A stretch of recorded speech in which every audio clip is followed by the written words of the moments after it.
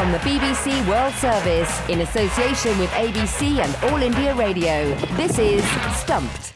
Hello and welcome to Stumped, your intercontinental hit of news, features and debate from the quirky world of cricket.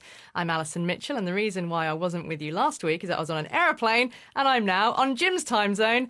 I'm in Melbourne.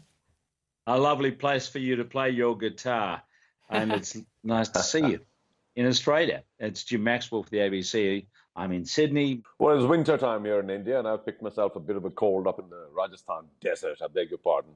But I'm back in Bangalore, only just for Akashvani. This is Charu Sharma. Now, in this week's Stumped, we will get to the public spat between former Aussie teammates. But we're going to start this week with one of the most dramatic finals in the history of the Women's Big Bash League in Australia.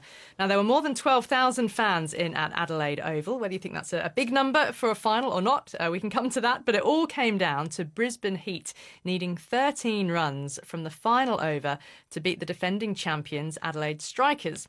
Heat fell just 3 runs short. They lost 2 wickets in that final over. It means Adelaide, the Strikers, are now back-to-back champions. So, Jim, on last week's show, we talked about some of the stars of the Strikers team. It was Amanda Jade Wellington who was the hero, taking those 2 wickets in that last over to seal victory. I mean, just how good was she, and has she been this series, this tournament? She's a very, very good competitor, and she held her nerve. She backed her skill to get those wickets, because the opportunity was there for her to be donged over the top and over the boundary. But on 2 occasions, the catches went up in the air and they were held. So as a wrist spinner, there's always the chance that you'll go the journey. But you also think, in her case, because of her experience, she got a pretty good chance against the lower order. And, she backed up that confidence, that desire, by bowling just the right deliveries that resulted in those 2 crucial wickets. What a game, though. It really was a tremendous contest, and just the kind of final the WBBL needed after they pinched a big break over everyone else in terms of the presentation of cricket in Australia, because the boys were off somewhere else winning a trophy in India. That's right, but they had centre stage on the Australian time zone, didn't they, all of that time? And that final was a really wonderful finale. Now, one player who was playing in her first ever WBBL final was the Zimbabwean leg spinner, Anesu Mushangwe, who's become the first player from her country to win the Women's Big Bash League. And she joins us now on Stumped. Anesu, thanks so much for being with us. I mean, goodness, tell us first of all about the emotions of that final over in particular, and just how it felt being on the field. I felt really calm and confident that we're going to make it. Because, we have defended less than that before. I remember in the Sydney Thunder game, it was almost the same scenario, that same belief that we're going to make it as well. So I felt like the energy around the group, they were calm as well in that moment. And of course, it's not your first season with the Strikers, but your first really sort of season where you've established yourself in 17 wickets across the competition. How much have you enjoyed it? And have you learnt a lot by those who you're playing with during this season?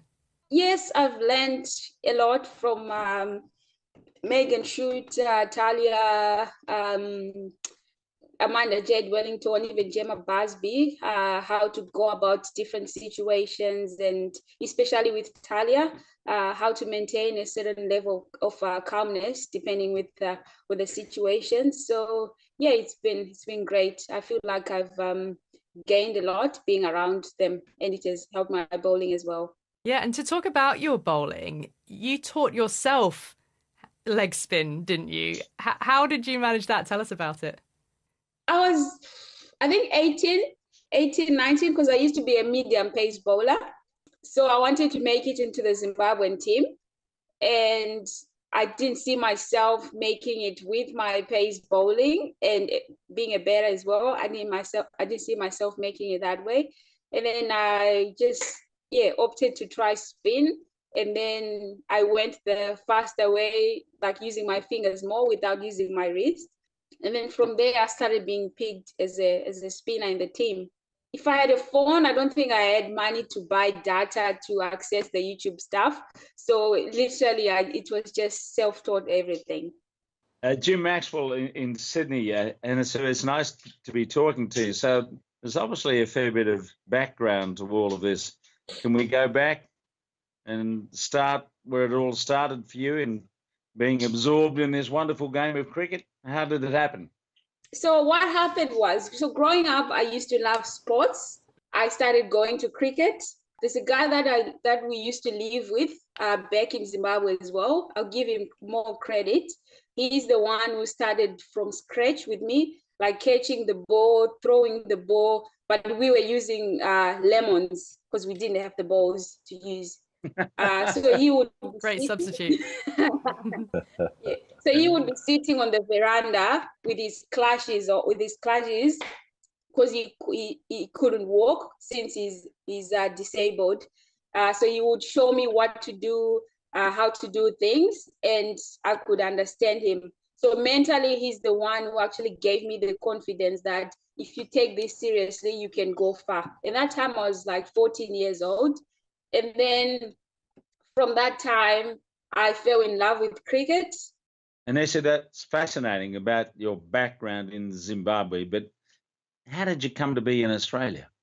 Glenelg here in Australia, they agreed to take me as well. But this time they were willing to pay my visa, my flights and everything. So that was a positive. And then the catch was as well, I would play second grade. There's a day I was selected to play the trials, like to play the trial matches in the scopes. Yeah, I didn't do very well. I didn't do bad. It wasn't great. And then I came home and told my Aussie dad that I felt like I was a chicken in that game. And then he was like, no, don't tell yourself that. And then I said, nah, I felt like I was a chicken. I wasn't great, but I'm going to push myself and make sure that I meet the standard and make sure I'll fit into the team. And then a few months, I worked hard on my bowling and I started feeling like I was fitting in well. And then I started being invited to train with the Big Bash girls as well. Yeah. That feeling came back again that, oh my God, I feel like I'm a chicken again. And then I worked hard on my bowling again. And then I remember the second season I was invited. I feel like I can make it into this team. Anesu, this is Charu Sharma from Bangalore, India. What a remarkable story. Congratulations on everything that you've done. I have to ask you, though, being the first cricketer in the WBBL from Zimbabwe, is the Zimbabwean Cricket Board sharing anything with you in terms of your progress? Are they a partner here with you, or are you just entirely on your own? Yesterday, I actually spoke to the head of cricket, Give Mo Makoni. It was me actually thanking him how much support he gave me to come here. Because at first he's the one who allowed me, who helped me process the paperwork for me to be allowed to play here. So yeah, I'm still in contact with them. And yeah, they always wish me well. Yeah, we are still in contact. Well, you're a real pioneer and among many things that you've done, and I hope many follow you from Zimbabwe and around the world. But I have to quickly ask you, with some success now, winner of the WBBL with the Strikers, what does the future hold for you? Are you obviously going to be much more involved with cricket, or are you already thinking about things? Oh, at the moment, my cricketing career, it feels like it's just starting. Yeah, I feel like an oldie, but it's funny how it's just starting. Yeah, the other side of cricket, I'll have to think about it later, but at the moment, it's just taking it as it comes in this cricket journey. Well, Anesu, thank you so much for sharing your story with us, because it is a remarkable one, and we will watch you with interest as you continue your cricket career. As you said, you're right at the very start. So congratulations on winning the WBBL. Yes, thank you.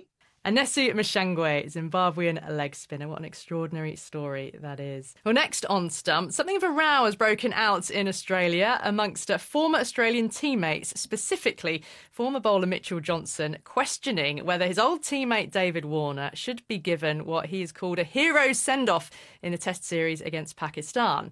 Now, Warner, who's a veteran of 109 tests, has said that he wants to retire from the format on his home ground, the SCG, this January. The 37-year-old rescued a poor run of form last January with a double hundred in his 100th Test match, when questions had been swirling around about his form and his place in the side. Now, he hasn't had the greatest run since. Remember, Warner was given a 12-month ban from cricket for his part in Sandpapergate, the ball tampering scandal that rocked Australia's 2018 tour of South Africa. Now, let me recap for you what Mitchell Johnson has said. He was writing in his weekly column in the West Australian newspaper. He said, "As we prepare for David Warner's farewell series, can somebody please tell me why? Why a struggling Test opener gets to nominate his own retirement date? And why a player at the centre of one of the biggest scandals in Australian cricket history warrants a hero's send-off? It's been 5 years," he goes on, "and David Warner has still never really owned the ball tampering scandal." Now, there was much more, Jim, wasn't there, that was written in the column as well. Warner is in the Australian squad for the first Test in Perth next week, and it does seem highly likely that he will feature in a farewell Test in Sydney. First of all, on Mitchell Johnson's comments, what have you made for them? Were they warranted? How did you take them? I think it was too personal, far too personal. We saw when Justin Langer was relieved of his coaching job, Mitchell Johnson fired up in support of his West Australian mate. And I think there have been times, unfortunately, where Mitchell Johnson, during the course of his career as a player and now as someone that looks back on the game, has lacked judgment, maybe emotional immaturity as part of it. Certainly there's a lot of passion, and I respect massively what Mitch normally has to say, but I'll miss, I think he's off the ball. David Warner has not been pressured by anyone in the last 6 months to lose his place in the team. And it's ludicrous to suggest that anyone else could take his place on merit at the moment. When you look at his record, he will go down in history as one of the greatest players Australia's ever had. And across 3 formats of the game, he scored 18,000 runs for his country, 25 Test centuries. So, Mitch, I think you've got that wrong. If you've got a gripe, pick up the phone and speak to him. Well, it certainly felt that in the, a week out from the Test series starting, there was precious little else for newspapers to be getting stuck into. So, opportune time to jump all over and almost sort of creating something to keep the headlines going. And of course, players are have been more than willing to come to the defence of Warner, and it keeps fueling the fire at the moment in the absence of on-field rivalries between the teams that often would be the focus of this sort of build-up. I mean, Charu, one place where Warner is not a polarising force seems to be India, where he has a hugely popular following, doesn't he? Has this kind of spat made the headlines in India in any way? Well, strangely enough, they have. Yes, there's been a fair amount of mention because it's all of the social media. And I think a lot of the regular media takes most of their material, masala, from the social media. So there's been a lot of recounting of what's happened between Mitch and Dave Warner. And of course, Warner still playing in India and force in the IPL, though not as much as the past, has also once again earned a few more fans because he sent a social media message to all those in Chennai. They've gone through a major flood the last couple of days. And Warner's comment was very much on top, saying, I really feel for my mates in Chennai and so on and so forth. So, I think his equity in India has not lessened at all, while Mitch Johnson is, to the cricketing public in India, perhaps faded away a bit. But Warner's still very much there. So I have to confess that he still has a lot of sympathy here.